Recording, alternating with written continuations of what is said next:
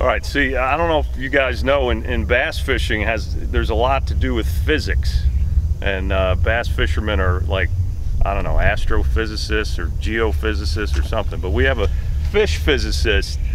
Dean Rojas is going to show us how to skip a frog, which I mentioned physics because in physics that is literally impossible. When you cast a frog, or when I cast a frog, I should say, down into water trying to skip it, it stops like it hit a brick wall and then I get a big bird's nest. So Dean claims that his knowledge of physics is superior and that never happens to him. So we're gonna figure that out right now. It happens, Jay. Even though a couple of times I'll botch a cast up every now and again. All right. But the equipment's important. Obviously the rod is going to be key because we want something that has a fast tip, which is our shock absorber as we're skipping the frog. How long is the rod, Dean? This one is a 7-foot medium heavy action. It's my Terex rod that I designed for ducket fishing. It has my name on it. This is what I frog with all the time. I mean, I've got 100,000 hours on this rod. So a frog, and I know what it can do. I know, where it excels, and skipping is my deal. I love doing it, and we're going to show you how to do it. So awesome. Jay, just kind of get out of the way. Move over here. I don't have to hit you or anything. Go. So basically, when you're skipping, you want to keep a low trajectory. That's the whole key. So it's a lot like swinging a baseball bat. Okay, nice and low. And more importantly, it's like skipping a rock. You get low, you want to get to where your trajectory is going parallel with the water. So as you can see, the round part of that tree right there, we're going to skip the bait underneath there. And the cool thing about what we have here, we have a lot of duckweed. So you're going to actually be able to see where the bait hits each time. Okay. Now there are times where I can make it skip 10 times. There's times where I can make it skip 2 times and still get to where that's at. So basically we're going to do a small, just keep your eye up there in that section up there, and the frog will end up showing up there. So you can see we overshot our deal. You can see my frog way in the back there.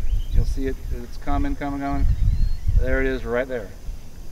And you can see we've hit a couple of marks here in the duckweed to where it actually hit the duckweed.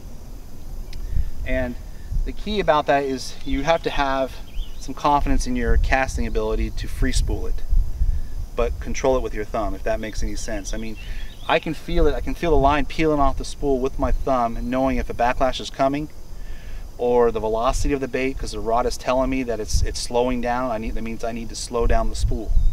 And that in itself is all about control. It's controlling the speed of the spool. And it's very, very difficult. But when you do it so many times, it becomes easier and easier.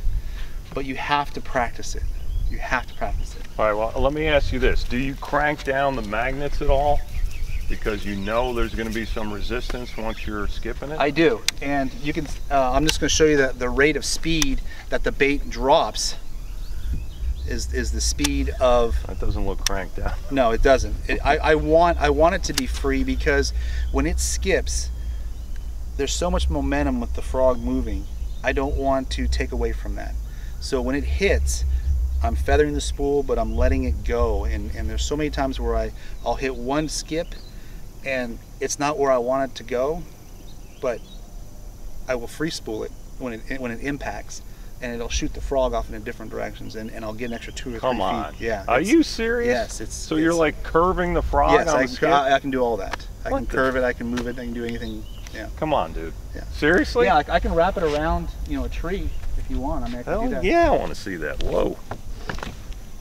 So we'll try here. We'll try this tree right here. I mean, I don't know. It's usually when I get in a rhythm, I'm pretty good at it. But what I'll do is I'll run it along the tree, and I'll try and put it on the back side of the limb that's coming in the water right there. So you ready? Here we go. And now we're behind the tree. You can't see it. But you'll see it come off the side of it. There he is right there. See him coming out of it? So you curved it around? I brought it around. It's like a golfer would do a draw. And what it is, the speed is going, the momentum is going, and once you reach a certain point, you slow the spool down, which causes it to come to the left. That is nuts, man. Whoa, that is awesome. That's crazy, Dean. And so, other things too you can do with the frog. When you get to a certain spot on the deal here, I can make it walk one side further than the other. So what that does is you do one short skip and then one long one. One short one, one long one. And what it'll cause it to do, it'll go to the left. I can make it walk to the left to where if I want it closer to the cover, I just short and then long it, the skip. So like right here, I can make it touch. See, like right now, I can bring it around. It's hard with all this. There's a lot of stuff underneath the water right there, but in open water, I can walk it around the actual log itself. Wow. Bring it inside there. Have you gotten the message? This is why Dean Rojas catches a lot of fish that we never even see or think about fishing for. And it's a lot like a golfer, because you know they're on the range every day hitting 1,000 balls, and you know, for me, I'm just happy to hit the thing. With them, every swing they direct the ball where they want it to go. Yeah. Whether it's a draw, or a slice or whatever they want, and they make the ball do what they want. No different with me with the frog. I tell and I do, I put that frog where I want to. That's crazy, dude. Now, on the skip, does it matter how many times it skips? Like no. Twice or 10 times? I don't care. You don't care? As long as it gets there, like that's a one skipper, even though it went into the, you just kind of crawl it back in like a live low creature. Bring it on in. And that's the beauty of the bronzeye. It's weedless. It doesn't get hung up. So it doesn't matter if you can throw it. I'll throw in that pocket back there where there's limbs, and when you're thinking, there's no way I'm gonna throw in there because I'm gonna get hung up on it, Throw that sucker in there. Now I'm hanging over a limb. Just take your time, don't get excited. You kind of work the frog through there. Gonna hop over a limb. Keep going. Nice and easy. He'll come back out of there.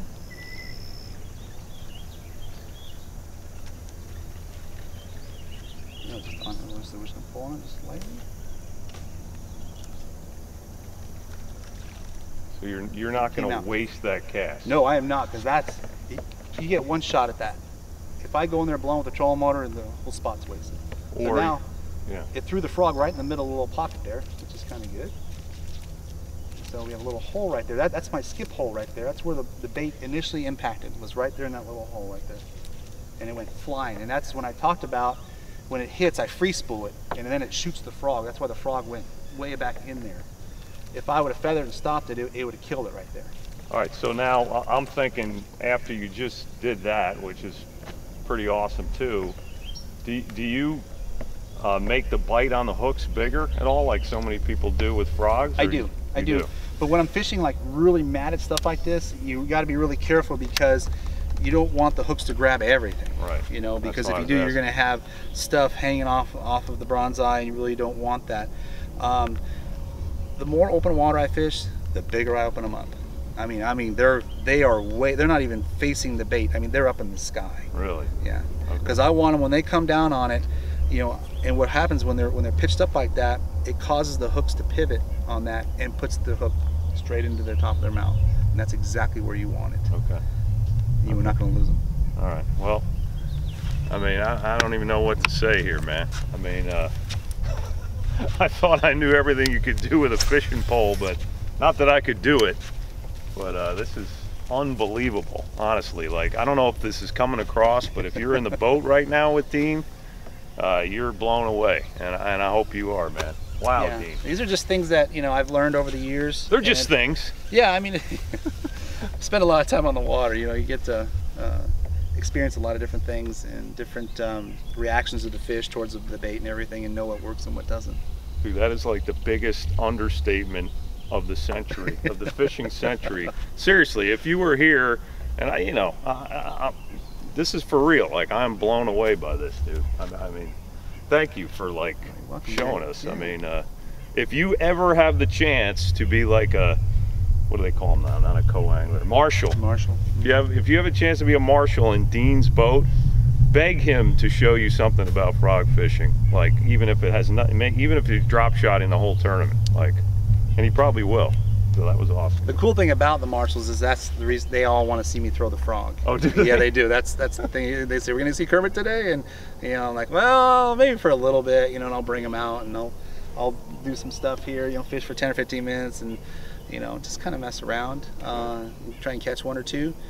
But they just, and when they do, they sit up at the edge of their seat when that goes on. You know, I mean, it's really cool to see that, and it makes me feel good to show them. Yeah. You know, because if I was in their shoes, that's where I would want to see it. You know, and heck, it doesn't take long to pull out my frog and give him a whirl every now and again. What's cool is when I'm on a bite like it all day long. Like this year was the Arkansas River, that's all I did.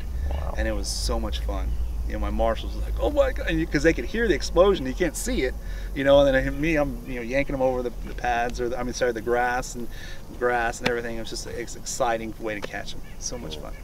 All right, man. Well, that's another mind-blowing Kermit the Frog tip. I mean, it's not even a tip. I don't know what it is. It's beyond a tip, but yeah, I hope you guys dug it.